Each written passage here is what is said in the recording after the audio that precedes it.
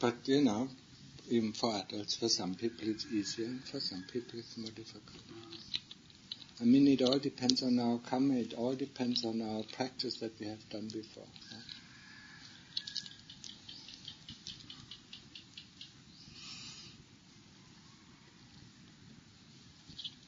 What kind of practice? Paloma. I never remember Pali names, it takes me a long time. What kind of practice have you done?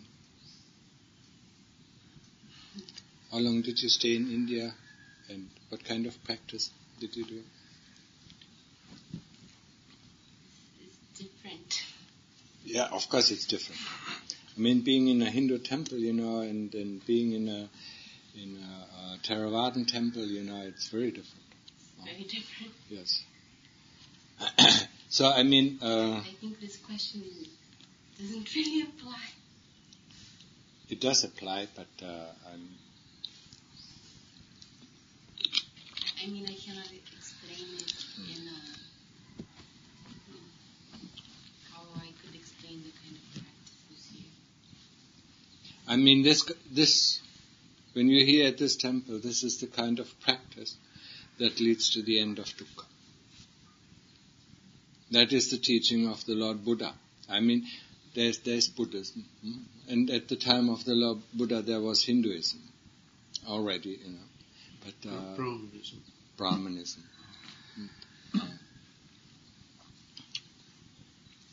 So, and the Lord Buddha found the way out of dukkha. He proclaimed the Four Noble Truths. The Noble Truth of dukkha. The first Noble Truth of dukkha. We have dukkha. What is dukkha? It's not only pain and suffering. It's boredom, discontent, discomfort, pain, suffering. It's all dukkha.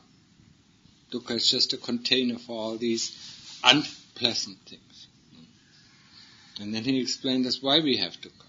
Because we want, we desire, or we desire not. We desire to be, or some people desire not to be. Desire to become this, or desire not to become this. That is the reason why we have dukkha. If you just sit there, and don't desire anything, we don't have dukkha. And the third noble truth is that that there is an end of dukkha. And the fourth noble truth is the path that leads to the end of dukkha. And the path that leads to the end of dukkha is sila, samadhi and panya. Sila are the 5 precepts. Not to harm any living being. That's the first precept.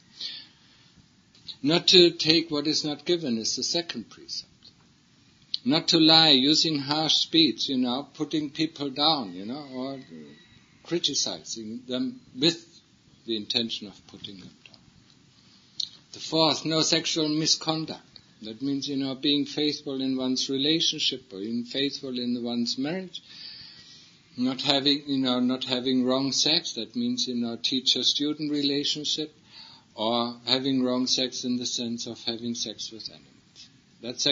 That's all called sexual misconduct. And the fifth are no alcohol and no drugs. Everything that makes us unmindful. These are the 5 precepts. These are the 5 protections. Why are they protections? They protect us from falling down into the lower realms. What are the lower realms? The animal realms, the ghost realm, the demon realms, and the hell realms. So these 5 precepts are our protection. If we keep them, we don't fall down. Just like a rail, on a cliff is a protection, where we can hold on to, so that we don't fall down the cliff. So the Lord Buddha saw this. If we keep these 5 precepts, we do not fall down. If we do not keep them, we will fall down. There is no way that we cannot fall down.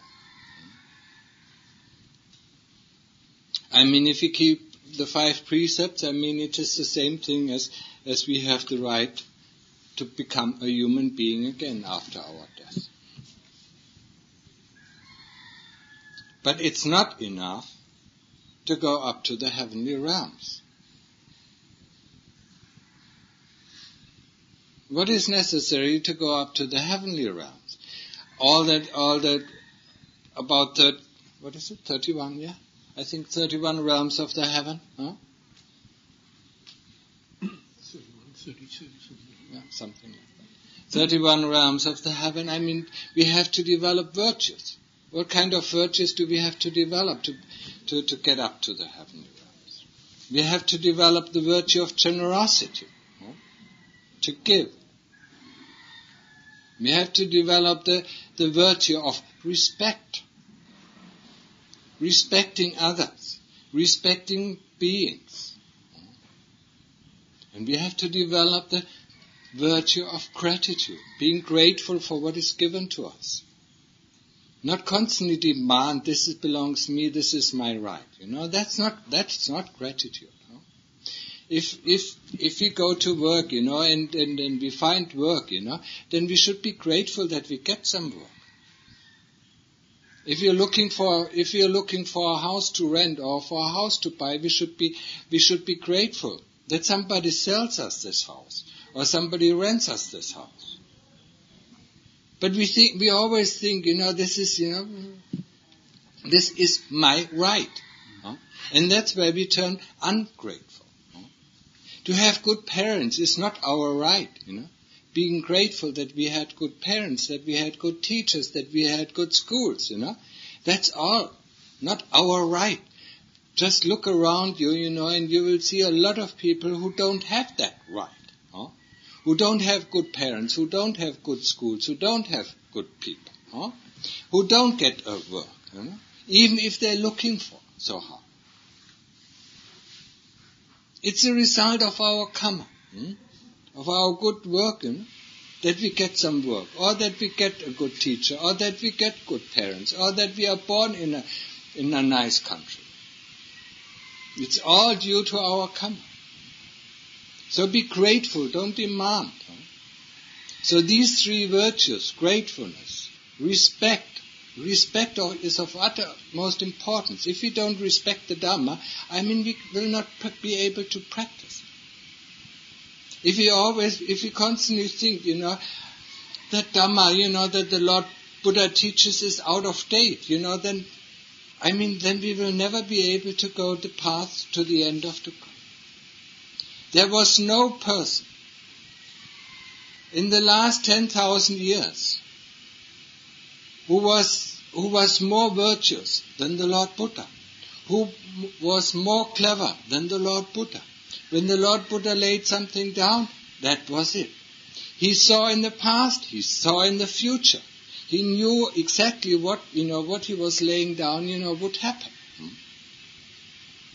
So now we come, with a lot of education, we read the Dhamma, and we don't think, we think, that's outdated, in modern times it should be like this or it should be like that. That is not right. If we are cleverer than the Lord Buddha, why do we have to take this path? Don't take pictures while I'm giving a talk. That's disturbing. When I finish the talk,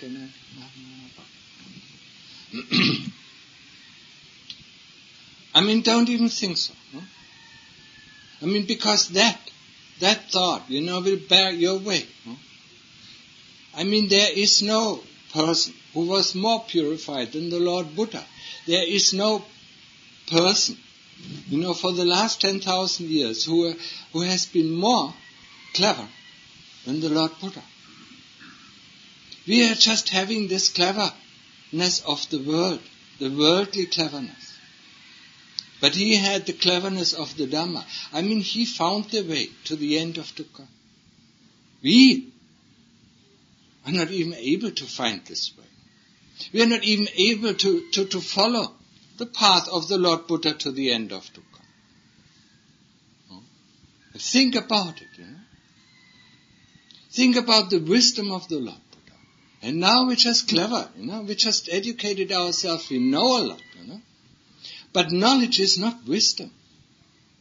Wisdom is a very important part on the path of practice. I just explained the 5 precepts. I explained the 3 virtues, if you want to go to the heavenly realms that we have to. But also these 3 virtues, we have to develop to a certain degree if you want to take this path to the end of dukkha. Without respect for the Dhamma, we will not go far. Without gratitude towards our teachers, we will not go far. Without generosity, we will not go far. People constantly forget it. These are things, these are basic things that we need to have. Just when I came from Germany in July, I was disappointed, I thought, what is the reason? So I went to see some of the Thai Ajahns who had some experience, with foreigners. And I asked them, what is the problem? Right, they're really determined. When they come and practice, they are really determined to practice. Why don't they succeed? And both of these Ajahns said they're lacking the basis. They're lacking the basis, We have successfully eradicated, generosity. Really generosity, not just giving something for a certain purpose. Generosity because, you want to give. That's generosity. Just the joy of giving. Not think, is he doing right with my money? Is that worthwhile to give some money? No, just giving. That's generosity. Respect and gratitude, because that's lacking.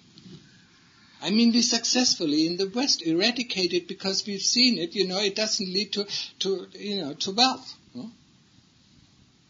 We cannot gain anything, if we are generous. We lose our money. That's what we think. Same thing with, if you respect other people, we cannot climb up the ladder. And get the position. That's what we think. Of course it's wrong thinking, but nobody tells us that. And if we are grateful, look at us, we constantly demand, I want to be in this position, now it's my right, to inherit my father's wealth, or, to get this or to get that, our parents are just the ATM machine, Please give us some money, Please give us this or please give us that, please cook for us or please that. That's not gratefulness, That's not gratitude. So the second column, of the path that leads out to the end of dukkha is Samadhi. I explained it before. Samadhi is the ability to concentrate. Concentrate on one point. If in the beginning, if it's too difficult, we can have 2 points. Normally the point is the tip of the nose, and there we feel the breath coming in, coming out. We do not follow the breath. We just stick our concentration right to the nose. And that's where we observe the breath coming in, coming out. That's called anapanasati. We can also do buddho, the mental repetition, or some people in the West call it a mantra. Mental repetition of the word buddho, buddho, buddho, buddho, buddho. Nothing else. Whenever the mind goes out, we pull it back. Or if the mind in the beginning is very unconcentrated, we can use put with breathing in and do with breathing out. That helps some of the people helps in the beginning. Because then they have to focus on 2 activities. So the mind doesn't slip away so easily. How we do that? Until the mind becomes quiet, until there are no thoughts. Until we enter Upachara Samadhi. Upachara Samadhi means access Samadhi. We enter it, and there are no more thoughts. So what is it when there are no more thoughts? When there are no more thoughts, there are no more worries. There is no more fear. Because it cannot arise. Fear without thoughts cannot arise. Only feelings can arise, There are no more fears. There is no past and there is no future. There is only this present moment, the awareness of this present moment. Be it now the present moment, be it the breath, or be it the Buddha, or be it other things.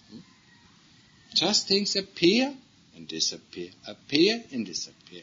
I mean, Upachara Samadhi is, you're in the hail or in the storm or in storm and lightning in the middle of the night, in the deep forest, and then you see a glass house. You open the door to the glass house and you enter in. You close the door behind you so the rain doesn't come in, and you feel safe. It's our safe house. Upachara Samadhi is our safe house.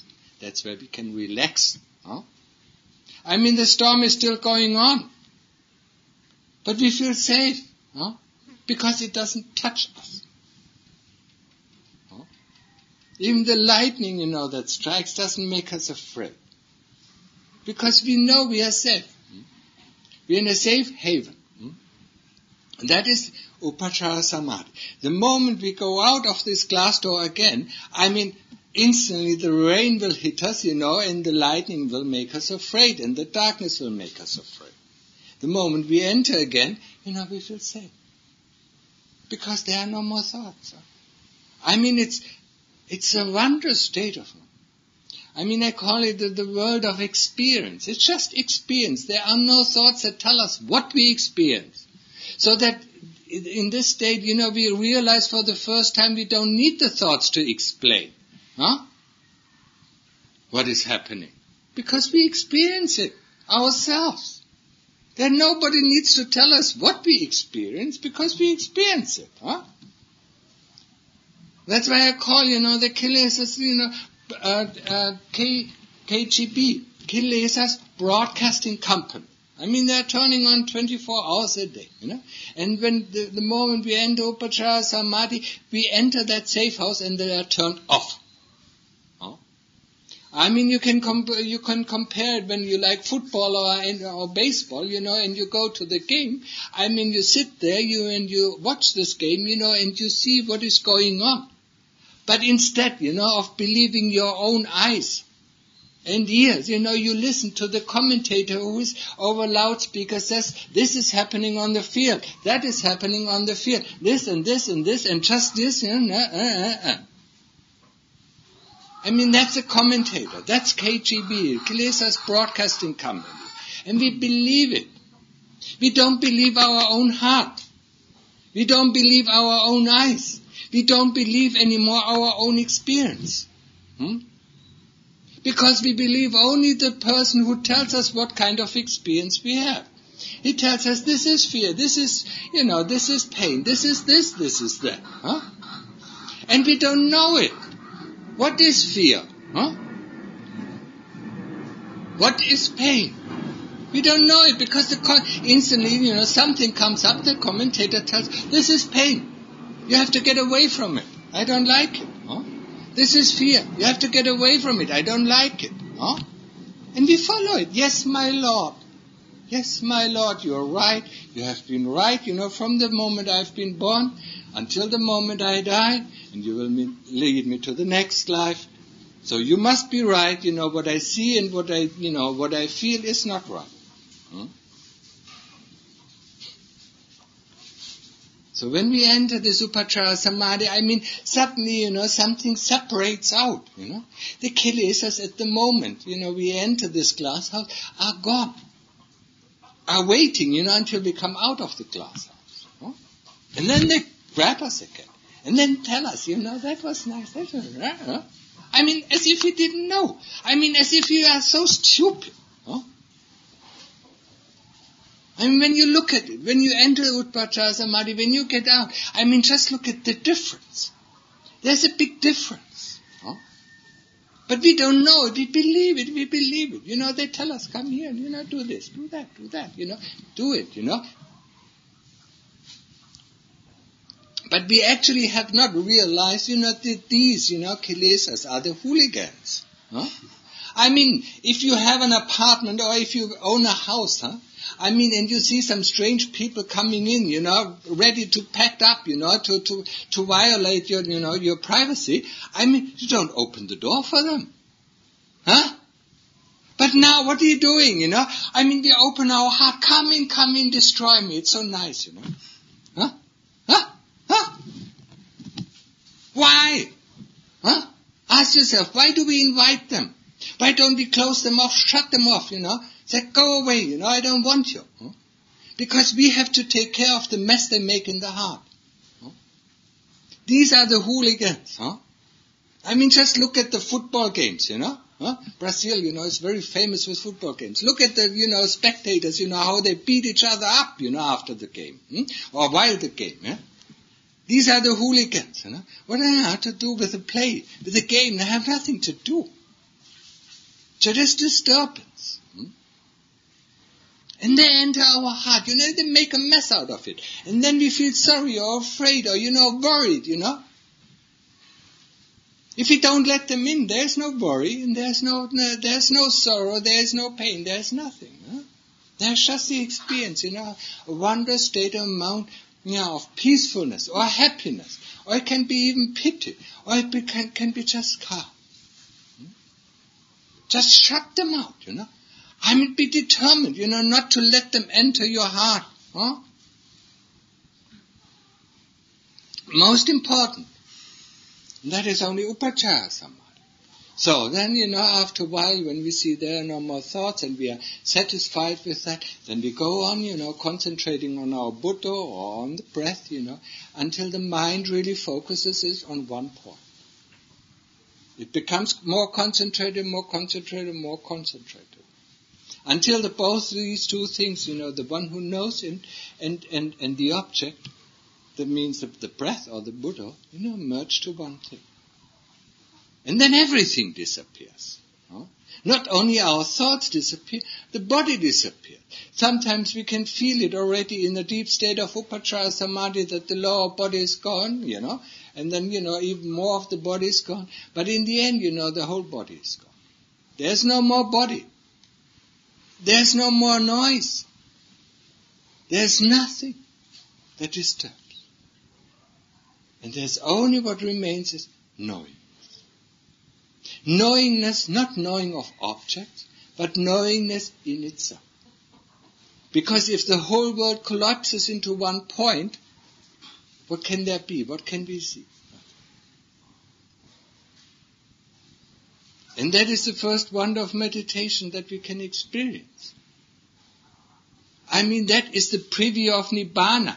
If you want to go to Nibbana and are curious about what Nibbana is, that's where you have to go. Go in there, and see it. When you come out, I guarantee you, the first thought will be, how do I get back? It's such an amazing state of mind. There is no ego, there is nothing. There's just pure knowingness. There's no time, there is no space, there is no body, there is no consciousness, just knowing. All the 5 khandhas have disappeared in the background. The moment we get out, of course they are back. And the longer we've been into this appana samadhi or deep state of samadhi, when we come out, we feel, that the kilesas are really, just like the hooligans. We feel like we are in the front, between two fronts of the enemy, shooting at us. With all these senses, suddenly, the impact is so strong because we are so concentrated. We are so aware. So that is the root of samadhi. What is the third thing? What is the third column? We have to raise all 3 columns, to raise our house, to the end of dukkha. And the third column is the most important. It's panya, wisdom.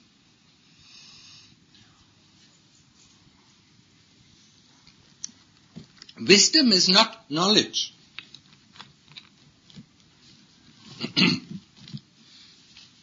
We can read as many books, as we want. We can go to as many teachers as we want. This is not wisdom. This is just knowledge. Wisdom is something that we have to develop.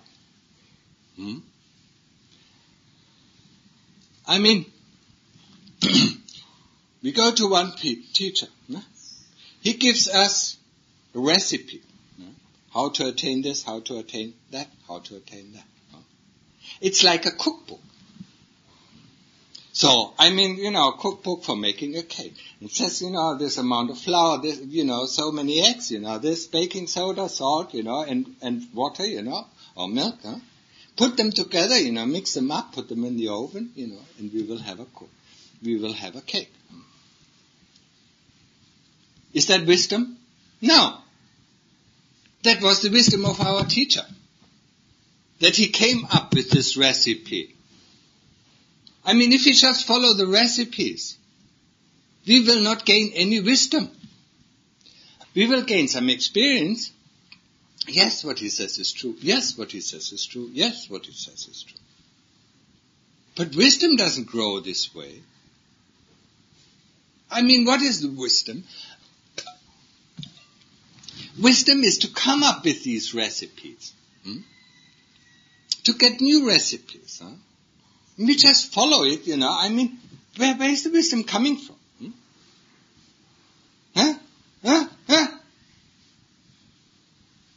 We have to be alert, that's why we have to have sati. We have to be alert, Of course, we will follow, the teachings of, of our teacher. It says, just go this path.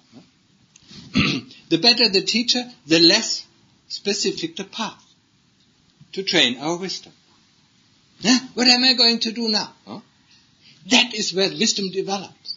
So I try out the wrong path, then I realize this is the wrong path, then I try out this path, and realize this is the wrong path, and then I try out the next path, and then I realize that is the right path. That's where wisdom is girded. That is where wisdom develops. Not just following something. Actually, even if you read the teachings of the Lord Buddha, you cannot follow it, you have to develop on your own, You just get the guidelines, Go in this direction, then go in that direction. But he doesn't say what happens in this direction along this path. You have to use your own wisdom. You have to develop your own wisdom. How can I go, if it's a steep mountainside, you have to be very, very careful. If it's a wide open, you don't have to be that careful, But if the desert, you have to be, it's always different. Each day of our practice is different. And that's why, we cannot just, go with the same broom over all the different dirts, For some dirts, we need a special broom, a very detailed, a very subtle broom. For others, we need a crude broom. That is the thing that we have to learn, We can only learn in the moment we make mistakes, When everything is fine, we're just sitting in the Supachara Samadhi, we come out, and then we go back in again. Wisdom is not born in that. You cannot be born in that, and wisdom is crucial. The only thing, that cuts down on the kilesas forever is wisdom. So, some of the Westerners were smart and said, okay, forget about sila, forget about samadhi, we just train wisdom. And cut down the kilesas, How can you do that? When you just listen to what I said, how to train wisdom. Wisdom doesn't develop, by hearing something or by reading something or hearing a lot and reading a lot. All our scholars must be very wise people. No, they're very knowledgeable people. They're not wise. Because if they come into an unknown situation, they don't know how to handle it. Even though they have a lot of knowledge,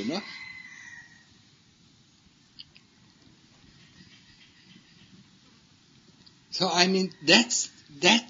it's crucial, this wisdom. And it is completely underdeveloped in the West. We always think, wisdom and knowledge is the same thing. The more we know, the better we are. The cleverness of the world, if we apply it to Dhamma, the cleverness is wisdom. But it's wisdom of the world. Now, some clever people from the West come, and apply this cleverness to the Dhamma. So it's worldly Dhamma. It's not the Dhamma that you find inside. I mean, you can apply this cleverness, along the path that you're taught. And that's where it becomes to develop the cleverness of Dhamma. But you just cannot put it one-to-one, onto Dhamma and say, now I'm clever in Dhamma. No. The cleverness, how to deal with certain situations in the world, if you apply it to the path that you're going, the path of training, then it will become, eventually develop into wisdom of the Dhamma. So if you can teach that, but normally they just apply it, one-to-one, and that's where it goes wrong. Developing wisdom is very, very, very difficult. Because actually, first of all, we have to cut out the kilesa. I mean, the wisdom develops through experience, through observing. I mean, that's, in the West we call it ingenuity. All our big inventions, came through ingenuity, came through observing. I mean, even Newton, when he saw the apple fall from the tree, he just observed it. He probably observed it 100 and 1,000 times, or maybe 1,000,000 times before the idea crossed him. Why does this apple fall, actually? Why doesn't it go up in the air? And then he investigated. So, and that's the same thing for us, Where do the kilesas come from? What is fear? What is pain? What is all these things that we have so many labels for? We feel sorry, we feel depleted, we feel tired. What is it? What is the difference between tiredness, and and being energetic? What's the difference in feeling? In pure feeling, not in labels. In labels, it's two different worlds. No? What is the difference between fear, lust, anger, greed? Do we know that? No. We think only in these labels of greed. Greed is not good. Hate is not good. But we don't know that. How can we overcome something that we do not know? That we do not understand? We cannot overcome it. So I sometimes say, if you want to overcome hell, you have to swim through the fires of hell. To understand what is hell, And to know also, if you want to overcome heaven, you have also to know what is heaven. What is it like, What is the difference between heaven and hell? Is there actually a difference? If you want to overcome the world, you have to overcome hell and you have to overcome heaven. And certainly human. So, you have to know these things, otherwise you're constantly pulled. I'm afraid, I don't do this, that's not wisdom. That's not knowing, that's just going, If you see a snake, some king cobra, and then observe it, what is it, What's your fear? What are you afraid of? What actually happens, she can bite you, and then you will die. If she doesn't bite you, you will live on for a little while and then die. So, your death is just a little bit earlier. Think about this, that is investigating in the right way. If some people come, if you see some thugs, coming, wanting to beat you up, there are two ways, you can run away. But if they are standing at the next corner, there's no way. What are you afraid of, later on, if they beat you up, you just go to the hospital, and fix your bones and whatever it is, and bruises, what is that? We are only afraid of this body. You're only afraid of the car. You're never afraid of the driver who sits in the house. He's quite protected, the driver. In the car, You're only afraid, constantly afraid, I'm dying, I have an illness, Somebody tells you, you go to the doctor, he sees your terminal stage of cancer. No more 3 months, then you go. Wonderful. And then look at all the fear, that comes up. The thing that can die is the body. Of course, if a person doesn't have money, if his car breaks down, of course he's very afraid. Because then he cannot own another car. He cannot buy another car. And we are afraid, because of two things. We are not actually afraid of the death. We are afraid of the pain of death. And we are afraid of what is coming after death. That's what we are afraid of. Most people are afraid of because they know or they have the inkling that they go to hell. That's why they're really afraid of death.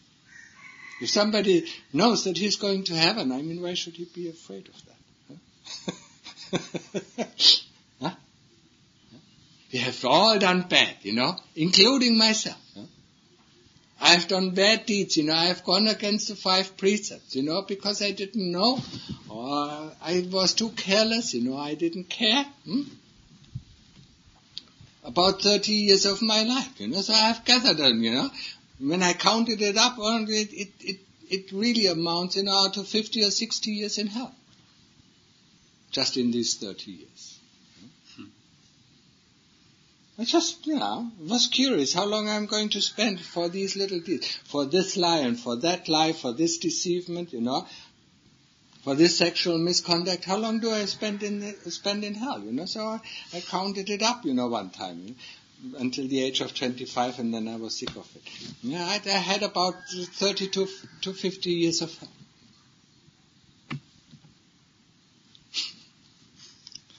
That's what I'm afraid of. We are stupid when we are born.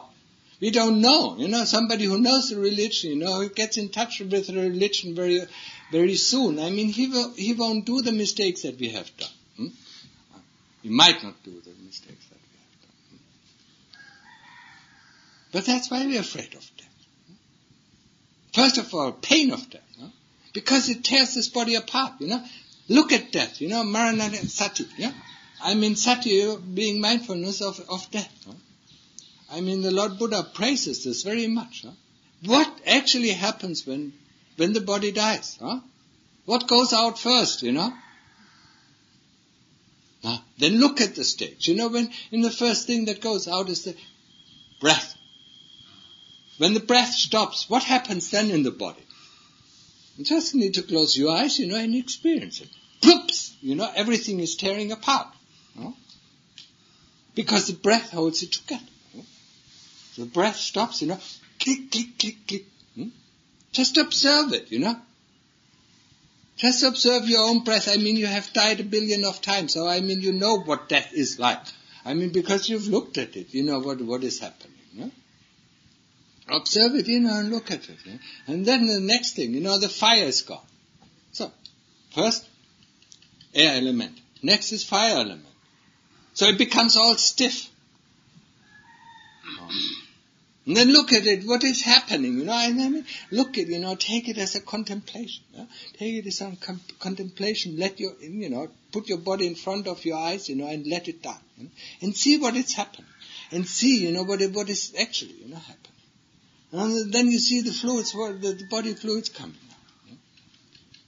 And then it starts slowly rotting away. Or some animals feed on it, whatever. And at last, the bones, even the bones, go. That's death. But that's death only of the body. You're always, when you look sometimes, when you live close to a junkyard, look what happens to a car. It's the same thing. Huh? We are. The chitta is not dying. The driver of the car is not dying. It just hops into another car and then he drives on, forgets about his old car. Huh? And forgets about his old life as well, and does the same stupid mistakes over and over again. One life, the next life, the third life, 1 million lives, 1 billion lives. And he's never satisfied because he doesn't remember. How often he has been in the situation.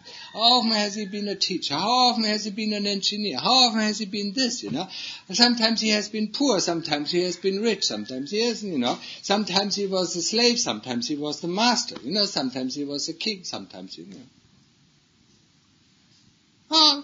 what's that? You know? When you look at life, what is there? You get up in the morning, you feed yourself something, then you do something. If you're polite, then you can say you do something. If you're talking according to the truth, you kill the time.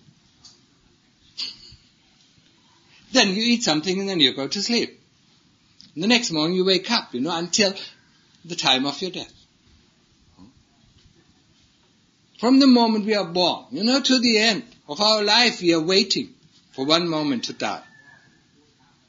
And within this meantime, in the period while we are alive, we kill time. By doing this and by doing that. Of course, we don't say it so bluntly. It's only me who says it so bluntly, We said we do something very, we help other people. That's one thing, we can say, by killing time. We help other people, or we do this or do that for the environment. We protest, or we fight a revolution, to get free, from the Russians, who occupied our land, a long time ago. Whatever. Right? I mean, it doesn't matter, what we do, we try, we find some purpose, we find some, some explanation, some rationalization for what we are doing, isn't it? But actually we're waiting from the moment we are born, according to the truth, to the moment we die, for our death. Just to go into another life. Entertain ourselves. It's the same thing. Killing the time, entertaining ourselves, doing something senseless, whatever you want to call it. I mean, and once we have realized it, then we find the way to a monastery, to a teaching, tells us, that there are other things, that these things, are not as real as we believe them to be, and that there is a way out, Then, we hear about the Four Noble Truths, we hear about karma, that all the things happen to us. It's not because somebody else does it onto us. It's because of our karma, because of our own doing. I mean, the Lord Buddha, gives such nice, explanations. Now, for instance, a person who lies all his life. Next life he is reborn. I mean, he will, the moment he opens his mouth, a foul breath will come out. So that other people will stay away from him. I mean, the incident was, that they caught a very beautiful fish in the sea. I mean, the moment they brought it up, this fish opened his mouth. I mean, nobody would, they just threw him back, because he has such a foul breath.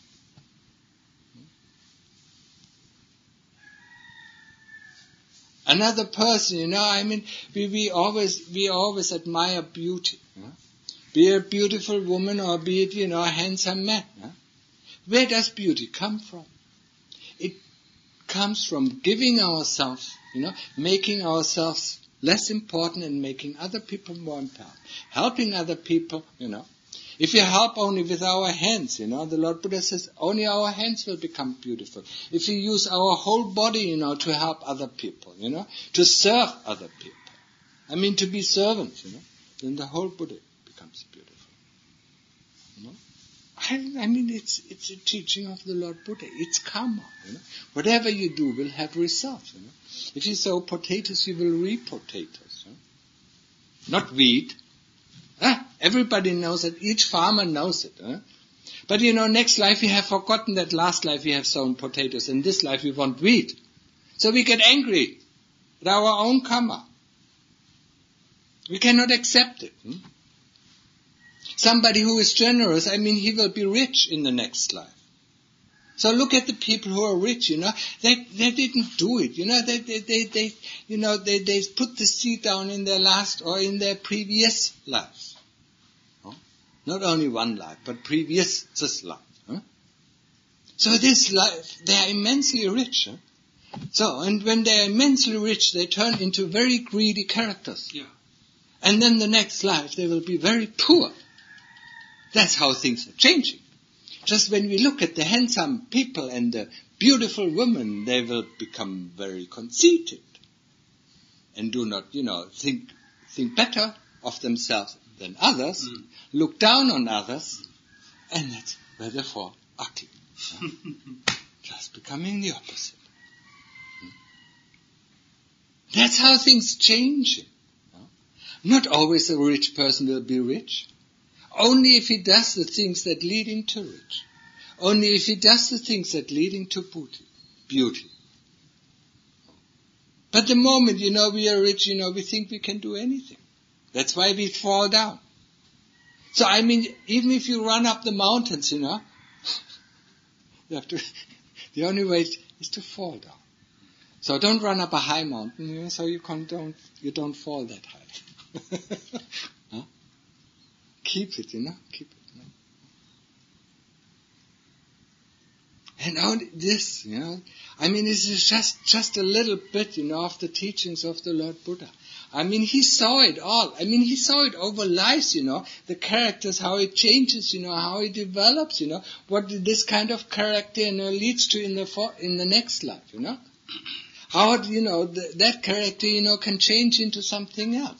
So he says, don't fall for that, because everything can change. If we had this time a good life, the next life can be really miserable. We are going to be thrown into the prisons of what is it? Sibirsk. Siberia. No, next life. This life we live in the king's house, and next life you are born in the prison of Siberia. Huh? So something like that, It's not only. You can be born as a Palestinian, and terrorized by the Israels, Or you can live, 50 or 60 years ago in Germany, and be a Jew, Huh? Opposite. Yeah. In German we say the oppressor of today is the oppressed of tomorrow. That's a standing idiom. You know that? Yeah. So everything changes. There's nothing constant in this life. So that's why we have to develop wisdom, to cut the kilesas. To cut the 3 armies of kilesas. The first 2 armies are greed and hate. And where are these armies hidden? These armies of greed and hate are hidden in the body, are rooted in the body. So we have to destroy the body. Not physically, but mentally. Our idea about the body. We have to destroy that. To root out the kilesas of greed and hate. And then there's delusion. So we have to investigate. Sanya Sankara, that means the memory and association and thought. And of course, in both groups, false feelings, for bodily feelings, for the body investigation, mental feelings for the mental investigation. So, that's where delusion holds. Greed and hate comes before, you can't even see the army of delusion that comes afterwards, because the army of delusion, pushes greed and hate in front of us. So all what we can see, I'm such a deluded person. You don't even know how deluded you are. Because you can't even see it. You can't even fathom it. Because all what you see is greed and hate,